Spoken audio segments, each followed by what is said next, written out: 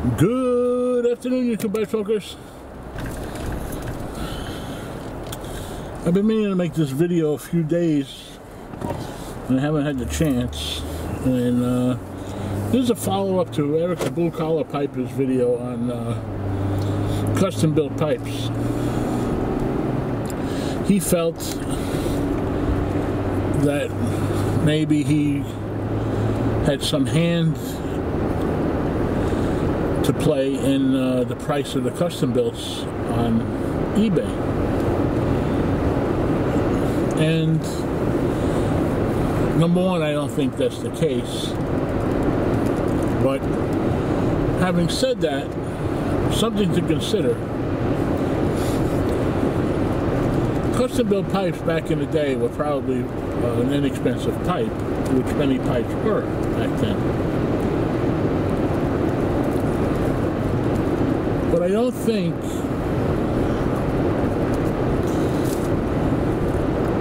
there's really that many old pipes that have quite the following that custom built has. Now I know some people have, collect Dr. Graybows, and you can still pick those up very reasonably for a vintage pipe. But if you had a table with 100 pipes on it, if you just glanced over that table, more than likely, in a matter of seconds, you'd be able to pick out a custom built. And to me, that's the attraction of that pipe. The other thing that's kind of fascinating with a custom built pipe, at least in my view, is it's probably the one and the only pipes that nobody's ever really tried to duplicate.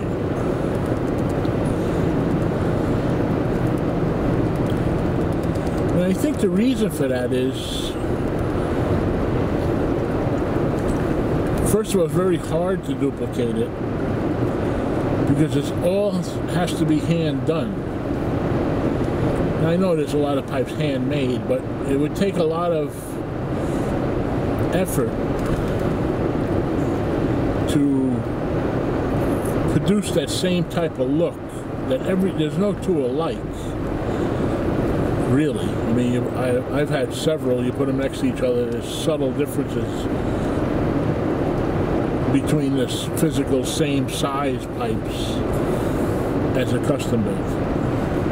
So now, having said all of that, let's say the true value of that custom built pipe based on value is $40. That would not be unrealistic nowadays. So let's say I'm in an antique shop and I come across a pipe that is a custom built, and I pay $25 to $40 for that pipe. Now it needs to be cleaned and sanitized. That's going to take at least an hour or two, depending on the shape it is, to really return it back to, and I'm not going to say like new condition, because there's two types of restorations for pipes. There's the restoration aspect that takes a real master, sort of pipe maker, pipe fixer, to really make that pipe look as if it's never been smoked. That level takes a lot longer and a lot more skill involved. So we're not going to talk about that type of level. We're going to talk about just a clean, nice looking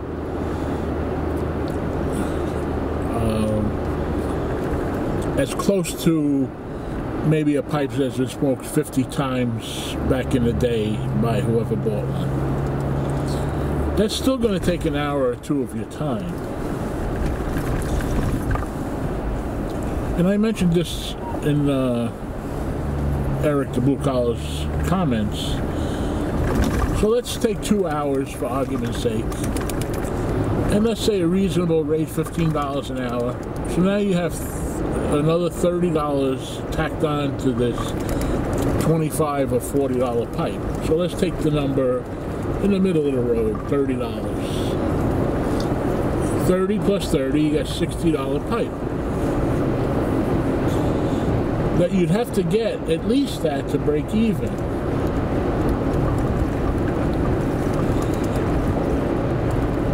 So if you put it on eBay, you would easily start that pipe at, let's say, $50, because you hope it's going to go up.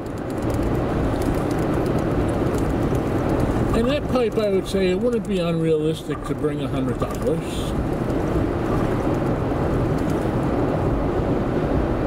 Now, granted, Eric mentioned some pipes on eBay that are going for $175, and that's probably a little steep for a custom built. But you know, if you really wanted one and you don't want to go through the work of trying to restore it and possibly ruining it. Now I say ruining it because if anybody's ever used a buffer, things happen. The stem, for an example, gets caught in the buffing wheel and it goes flinging across the room and shatters in a million pieces. The same thing happens to a briar. If you're not careful, the wheel catches it and flings it across the room, and now you have a crack in the bowl, or you know, things go wrong. And also keep in mind, there's a lot of people don't have the necessary tools to even restore the basic pipe, and you also have a group that don't want to be bothered doing that, and nothing wrong with that. So for those type of people, I don't think it's unfair to say that $100 or $125 is ridiculous for a custom built pipe if you really want one. Now we take the extreme where Dunhill. Now just because the Dunhill name has a following, and those pipes always seem to be in the $300 to $600 and up range, I think there's a bigger argument to say that that pipe's really not worth it.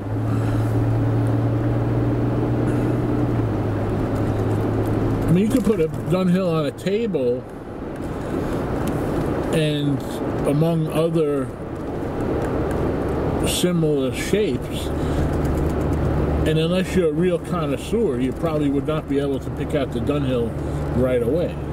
But you would be able to pick out a custom built almost from across the room, because it has that unique look. Now there are some K Woodies that have a similar type of rustification, but usually the K Woodies are a little smaller pipe. They don't seem to have been as chunky as a custom built pipe. So I think the price is really relative to the times. And furthermore, if you look on the eBay, most of them do sell.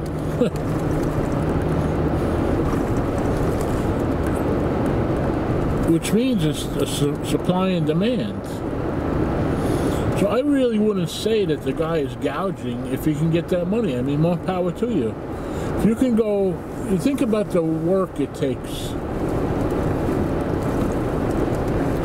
Let's say you're not into flea markets and antique shops and garage sales. There's a lot of people that's not their thing. But you took up a new hobby of pipe smoking, so now you have some interest in finding pipes, so you go out of your way to go to a flea market or an antique shop to look for these pipes. Well, now you're traveling, you got fuel involved, you have time. Then you have to buy this pipe, bring it home, restore it, and spend all that time. So really, if you put it all together, is $120 or more outrageous for that custom built? In my opinion, the answer is really no. Not if you can get this pipe that you bid on eBay, win it, and as soon as you get it, load up the bowl and smoke it.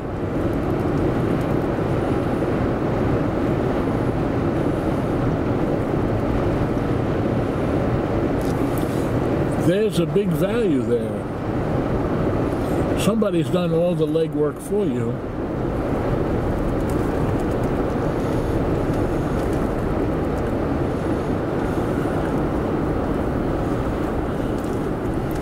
Which has a big value in itself.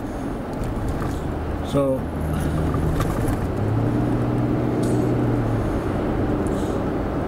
anyway, that's the way I see it.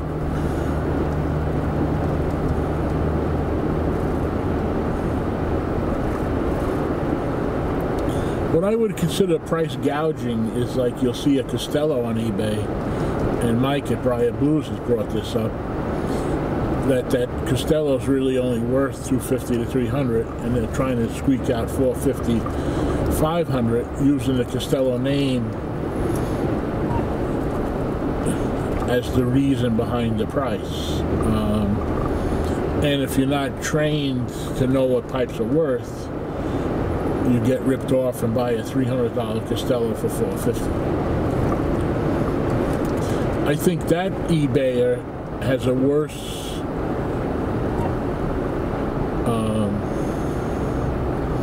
time justifying that than a guy that restored a custom built and is trying to sell it for over $100.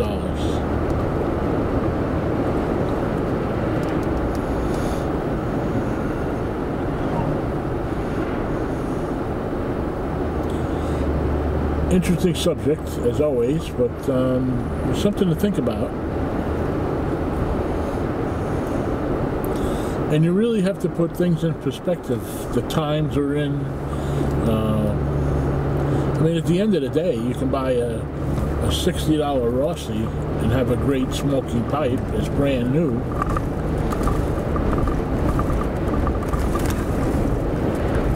That smokes just as good as a custom built.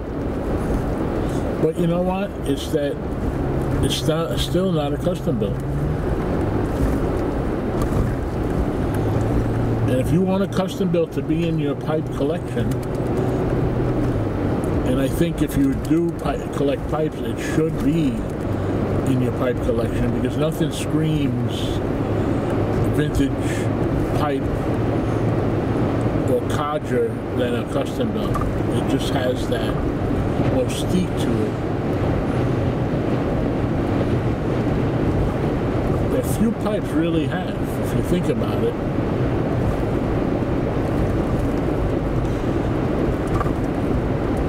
As good as I think Savinelli's are, there's really nothing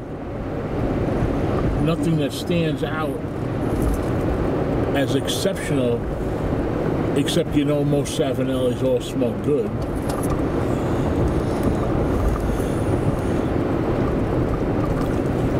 But it's going to smoke just as good as a Big Ben or a Stanwell or any of those factory-made pipes.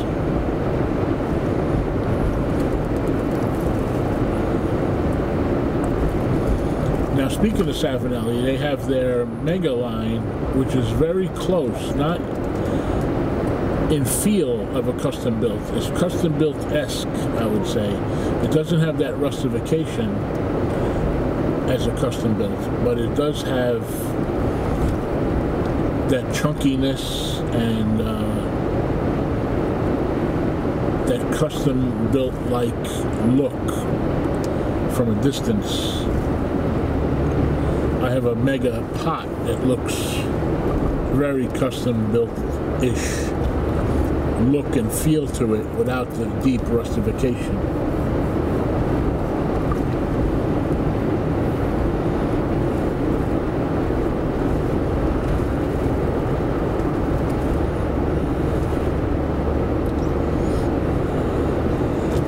What really fascinates me, and it always will, is how they have pipes $1,400, $1,500, $2,000. That I really cannot see.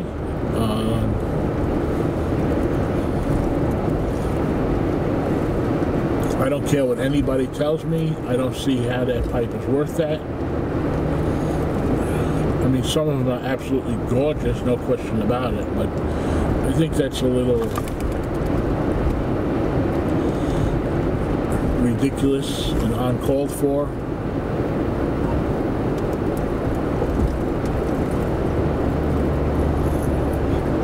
But those two, somebody's buying them. Maybe not as many as a Savinelli, but somebody is buying them. So that's where I think Savinelli is a very smart company. They have it all. They have their unfinished series for really reasonable money. They have their Rossi line. That's reasonable money. They have their Artisan line. That's a step up. And they make all different levels. And they all smoke very well. That's really a company that gets it. Because they're providing a pipe for every budget. And every one of them smokes well. Even a Rossi. I have some Rossis that smoke excellent.